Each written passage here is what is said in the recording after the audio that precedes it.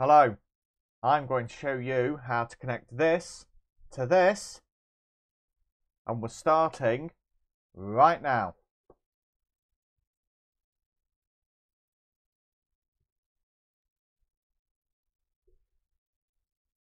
So, we're going to use a library,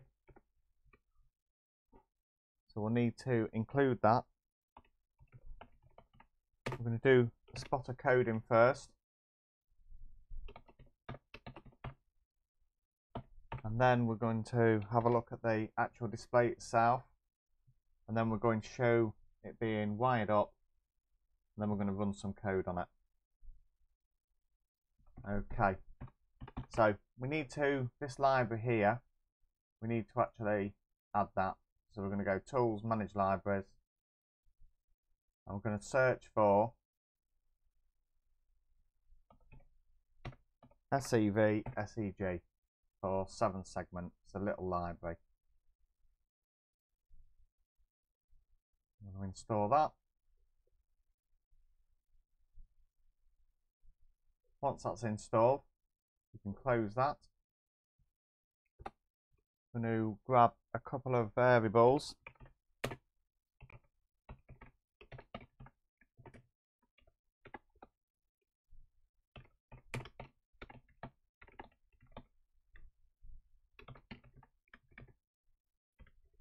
These are going to be used for, we're going to turn a trim pot.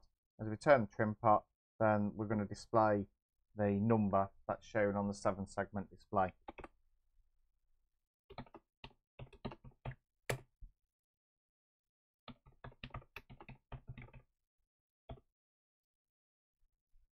This is the reference to the 7 segment object. We can now go into the setup part. So we need to configure the use of the library, and we do that by saying how many digits it's going to have.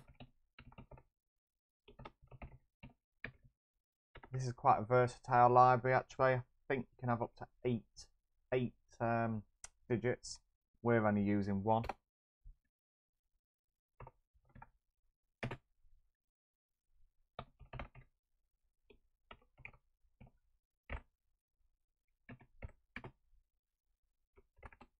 And this array here is used to allocate the digit pins. So that would be the common cathode pins or the common anode pins, or the actual digit itself. Now I haven't filled anything in there, you'll notice. We're going to come back to that as we're wiring things up.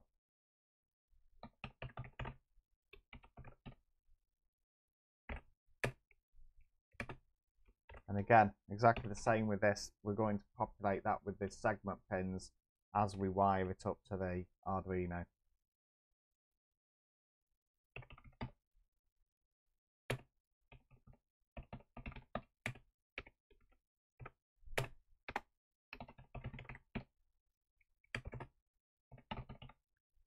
This setting here, resistors on segments,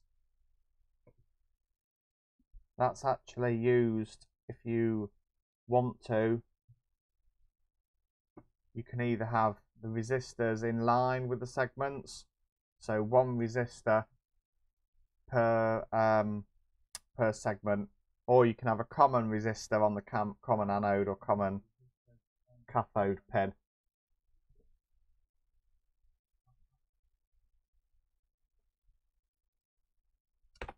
That's configured all of those. So now we're going to link the code up to the library.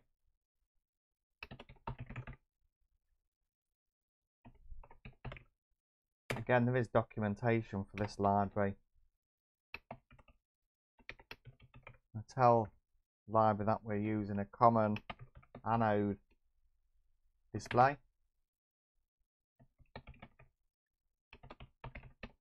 There's only 1 digit that we're using.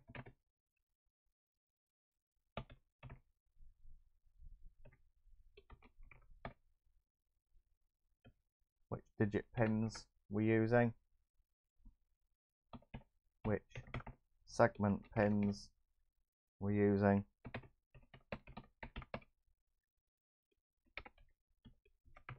And how we've connected it up with the resistors. And we're going to finally set the brightness.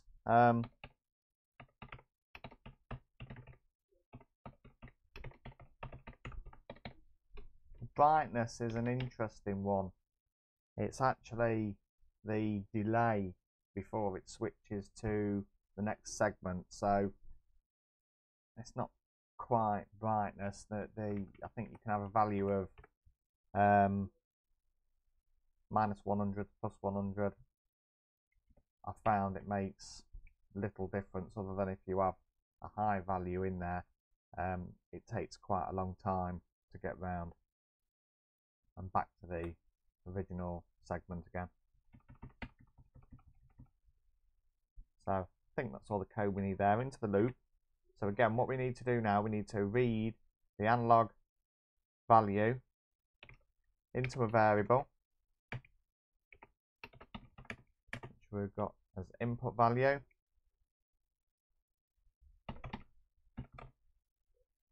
Analog read. We're going to connect that up to analog pin A0. And we need to map that value, which has got a range of 0 to 1023. We're going to map that to 0 to 9. And then we need to display that.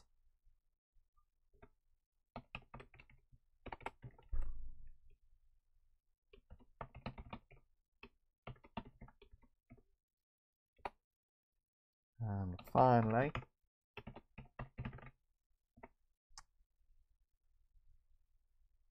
the set number basically displays the number on the display, but it doesn't get shown until we call refresh display. So I think that sums up the code pretty much. Let's see if that compiles. There. And let's see, it's looking good. Okay, the next step for us to now is to talk about the display, which we're going to do, and we're going to have a look at how it's configured, and then we're going to make the connection.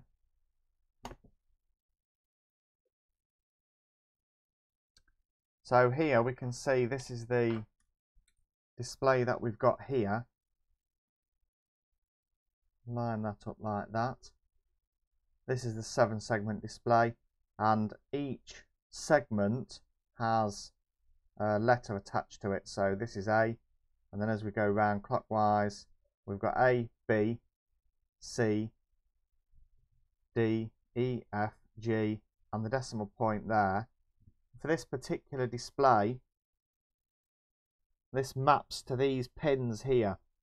So pin 1, which is on this bottom left hand side, maps to segment E, which is here, D here. CA is common anode, so this display is a common anode. You can also have common cathode. We're using common anode. So I think the next step, now that we know how this is all configured, what we're going to do, move that out of the way, we're going to look at wiring this up now. I'm going to pop this onto the breadboard like so. We need some current limit resistors. We can wire these where there's a current limit resistor on every segment, but for ease of showing you, I'm going to wire this up so there's a resistor on the common anode.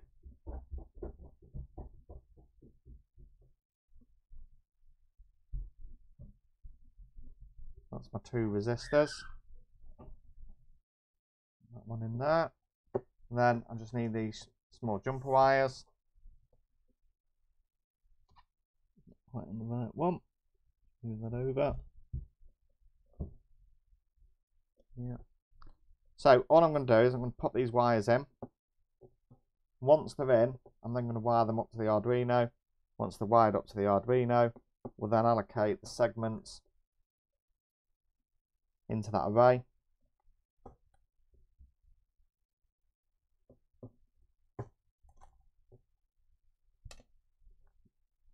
And then we'll download the code, and all being well, it'll work.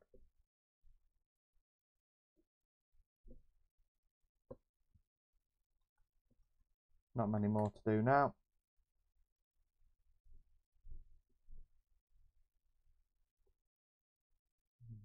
I'll make it easier to see.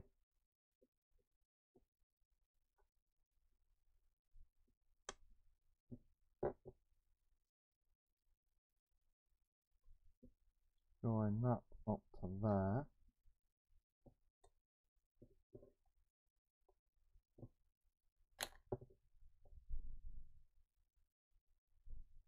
Okay, let's connect this up to the Arduino. So I'm going to start from pin 0, work my way along. So what I need to do, if I wanted to, I can connect this like this. So 0, 1,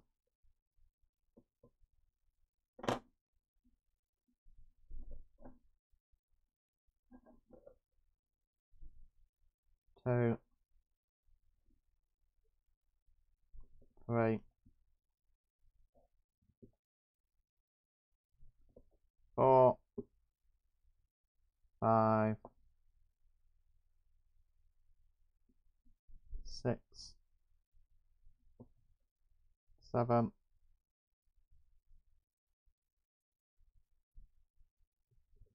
8, and we've got the common here, which we'll pop in there. So we've got 1, 2, 3, 4, 5, 6, 7, 8, and common. Pop that in. So I'm just going to refer now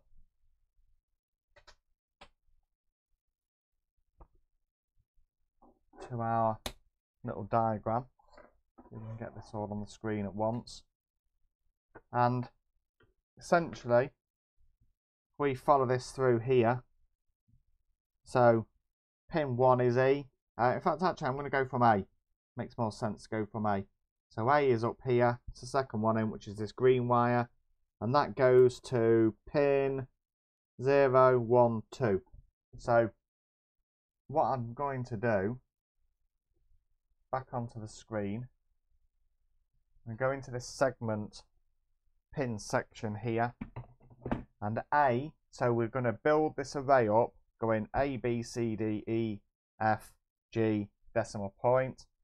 I'm going to start here. So A, we went through to 0, 1, 2. I'm going to put 2 in there. And then we need to go B, which was next to it, which was 0, 1, 2, 3. C is down here, 0, 1, 2, 3, 4, 5, 6. And D, 0, 1, 2, 3, 4, 5. E next, 0, 1, 2, 3, 4. I've got up to E, and then F, 0, 1, G, 0, decimal point, 0, 1, 2, 3, 4, 5, 6, 7. And the digit pin went to number 8. So that looks like it's the code complete. Let's compile that.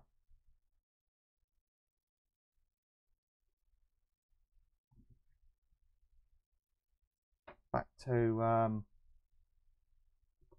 the desk camera.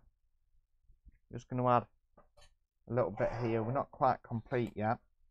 What we need is a trim pot. We're going to wire that into analog 0.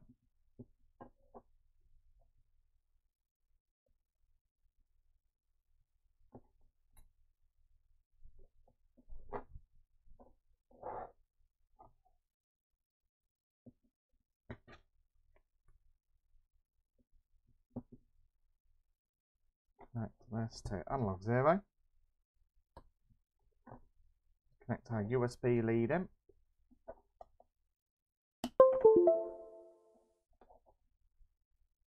Right. Download that code.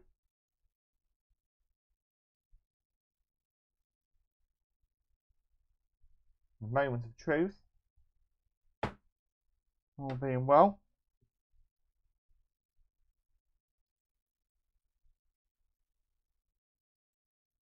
So we get the range from 0 to 9, which is our total range that we was looking for.